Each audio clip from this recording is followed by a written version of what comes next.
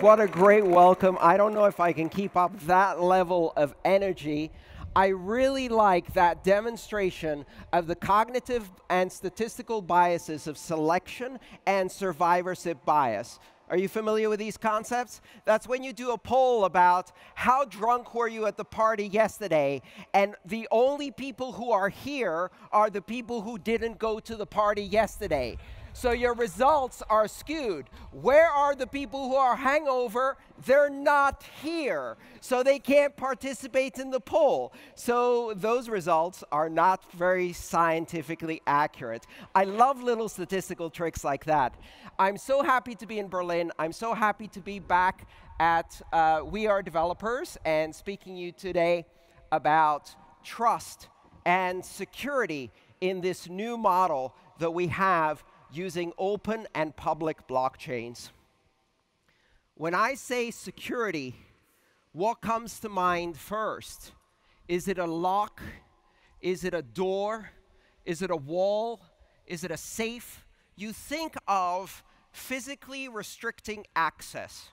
Maybe if you're an information security professional, when I say security, you think of a firewall, an inspection device, systems that control access. When I say trust, you probably think of a friend, a person who's dear to you, someone who you have a personal connection. We associate trust with people who are in our local surroundings. And when we try to engage with more people than our local surroundings, our brain starts playing weird tricks to us, just like the statistical bias I talked about before. We trust people who have the same background as us. We trust people who look like us, because evolution has taught us to trust our tribe, because that's a mechanism for survival. And in a modern society, that type of cognitive bias leads to horrible outcomes. Racism, sexism, discrimination, ageism, ableism. You start looking at people and making judgments about trust because your brain is wired to make these mistakes, to use these shortcuts. It's an efficiency machine that does pattern matching. And these patterns are easy and obvious, and you've learned them from birth. It's a very bad model for trust, and it's the only model we have. So when we operate in a society that's greater than about 100 people, we have new models of trust. We have to find other ways to engage with others, other ways to trust, to extend trust to a bigger circle. And what do we do for that? We use intermediaries. We use trusted parties. We trust our bank to protect us from somebody else's check or payment bouncing. We trust authorities. We trust organizations and institutions to operate through a series of rules and policies and build trust for us through that institutional model. And that model is flawed too.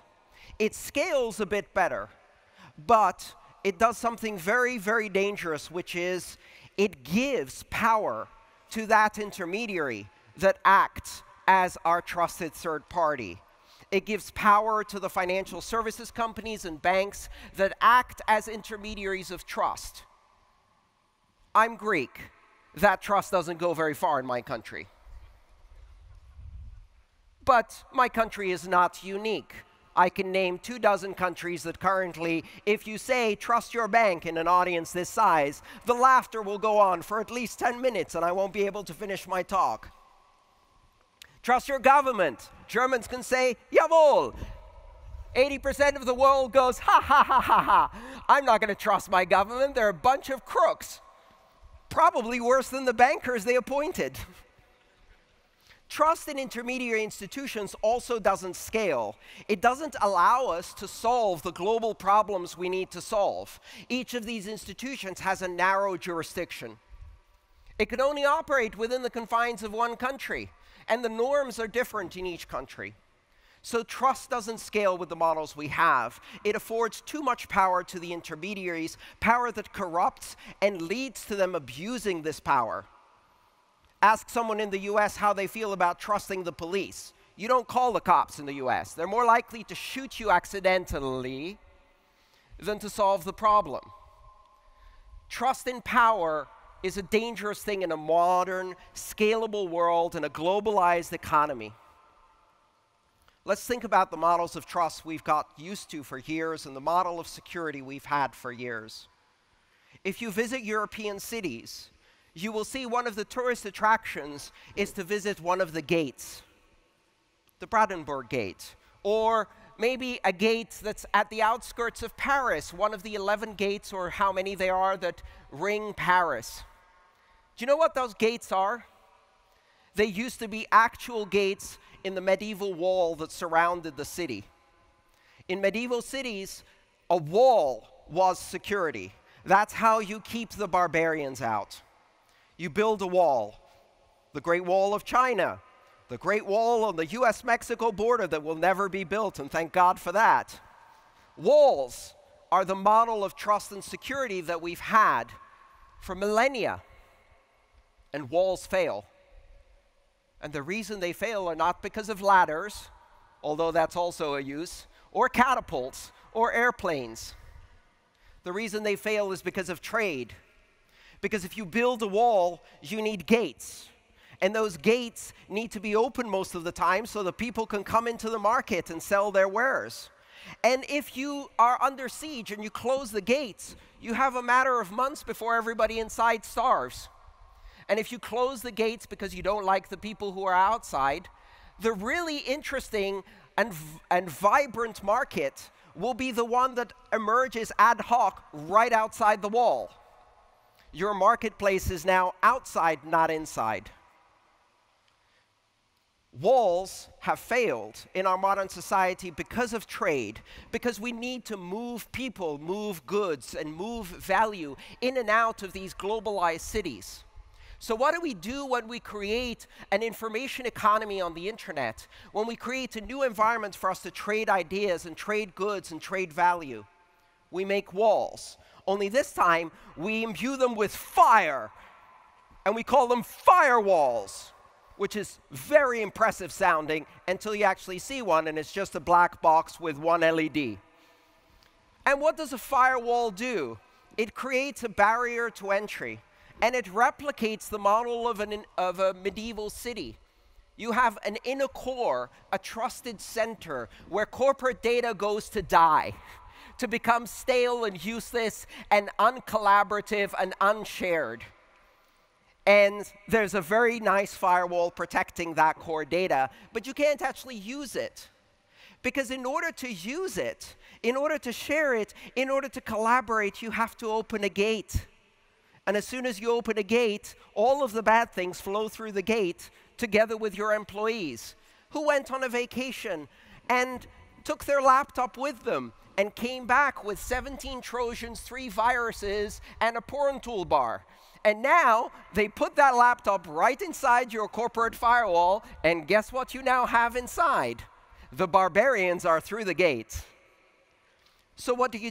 Do you close the gate? No, we build concentric circles, an inner circle, a medium circle, a bigger circle, an even bigger circle. You have your corporate confidential data, then you have your intranet, then you have your wiki, a bit broader, and then you have the open public systems. And just like in a medieval city, when you close the gates, the market ends up growing outside the wall. All of the interesting things, all of the value creation, all of the content, all of the open source code, everything is happening outside your walls, outside your firewall. It's happening on GitHub under open source licenses. It's happening on Wikipedia. It's happening on the great open spaces of the internet. And your company isn't participating in any of it because you're too busy hiding behind the wall, scared to connect to the broad internet. When I started consulting about the internet in the 90s, this was the biggest challenge to explain to companies. And they would ask me, how can we open ourselves up to the internet? The internet is full of pornographers, criminals, terrorists, and scammers. And so here we are today, and we now have a new model for trust and a new model for security. And this model is not closed, and it doesn't use walls, and it doesn't use gates. It's the open public blockchains. And they develop trust by giving a platform that can mediate without being under the control of any organization or institution, that allows individuals to scale their trust to people they don't know because they can trust the rules of consensus, not each other.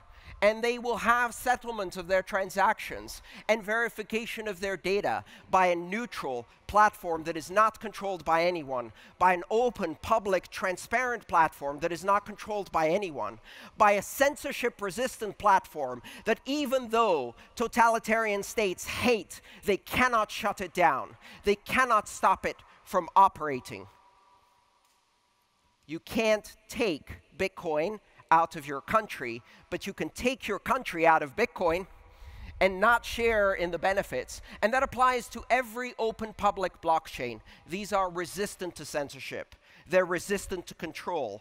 They give us a transparent platform where we can build trust. Trust between individuals, trust between organizations that are collaborating, new open forms of collaboration, ad hoc companies, decentralized autonomous organizations, work collaboratives, charities that are transparent and allow us to track the spending of money across the world, international payments across borders without controls, without censorship, without the privilege that all of us in this room share to not only have a bank account, but even more importantly, to have an ID that is well documented and to be a full member of a society in which we are not a hunted illegal immigrant or a refugee or a suppressed minority or a woman in a country that is not allowed to own property. And the blockchain sees none of that. It's completely invisible to these platforms because they are neutral. So instead of a model where we have a closed center, we have a model where everything is open and public and auditable by everyone, where security emerges not from the control of one institution, but from the collaboration of tens of thousands of nodes, each checking every result to verify it, and each coming together in consensus to say, this is the truth of the last 10 minutes. And I can't control it, but I can verify it. This model is going to change how we do trust and security across the world.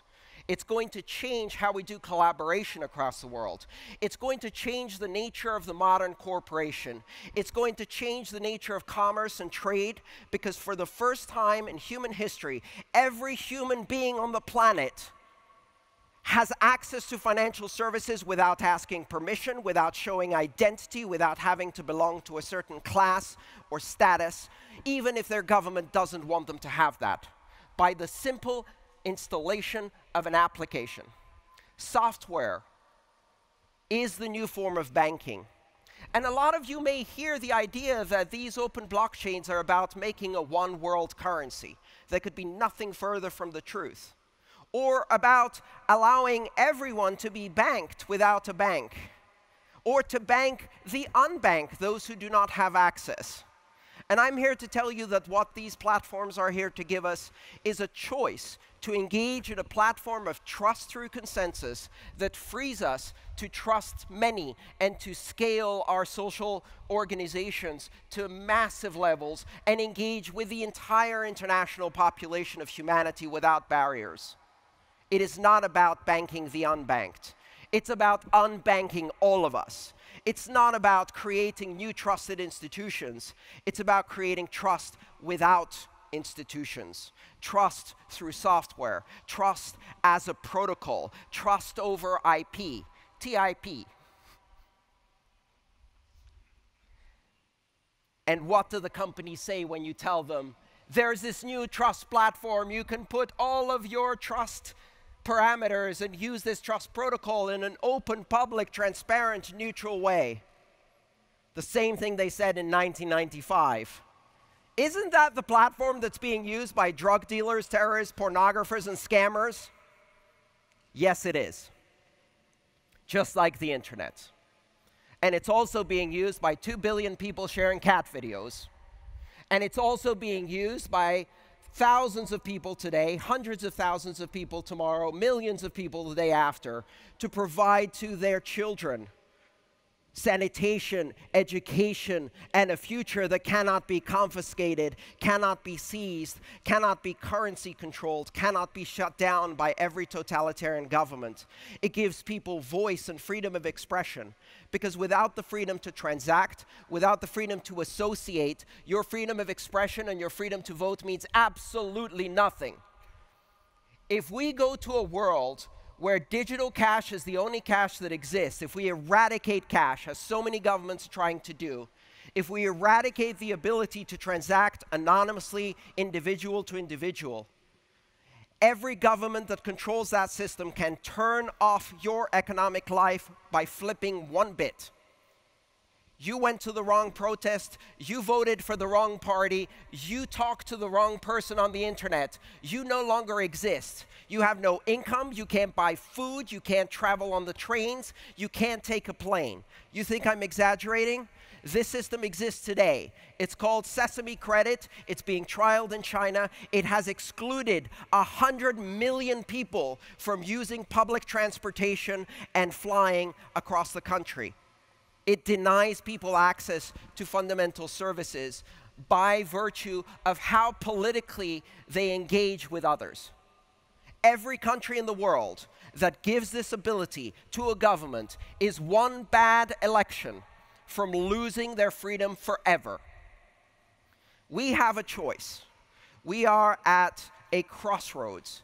And in this crossroads, we have to pick between a future where trust is a decentralized, open protocol that everybody participates in, or a future where trust is controlled by narrower centralized interests that use that to control our lives and to prevent us from engaging with each other, that create tiers not just of citizen versus non-citizen, but of human versus subhuman, where people are judged by their credit score as unworthy to participate in the global economy, by their lack of identity as unworthy to participate in commerce. And you know what open public blockchains like Bitcoin say? Everyone is worthy. You don't even need to be human to participate. Software agents can do it for you. There is no requirement for ID. There's no requirement to even prove you have a heartbeat. On the internet, no one knows you're a dog. You remember that expression? On Bitcoin, no one knows that your dog is a millionaire. Maybe not. But it's a really interesting future we're building here. We have now, for the first time in history, the ability to scale trust and security to a global level based on an open protocol that no one can corrupt, co-opt, take over, and control. And with that model, we can seek freedom, we can build tremendous applications, software that is unstoppable, speech that is uncensorable, commerce that is not able to be deplatformed or silenced. We will take back the internet from the companies that can decide that hate speech is okay, but female nipples are terrifying to our children. Do you know what's terrifying to our children? Fascism is terrifying to our children, not nipples. They have a more intimate and natural relationship with nipples for the first 3 years of their life, at least. We should be terrified about the future of our children, but not because they're going to be exposed to nudity, but they're going to be exposed to radicalism. And those same companies that adopt their puritanical morality that you didn't vote for and doesn't match your interests don't give a shit about the environment. They don't give a shit about environmentalism. They don't give a shit about LGBTQ issues. What they do, they put a giant sign with a rainbow that says MasterCard on it. Are you fucking kidding me? Those companies are selling us a fake morality that had been focus grouped. and delivered to us packaged in a dopamine-engaging algorithm that will tweak our brain until we are mindless drones. We will take back the internet. We will take back our data. We will take back our privacy, which is a fundamental human right. And we will do all of that by building absolutely unstoppable platforms and protocols for the next frontier in trust and security. Thank you.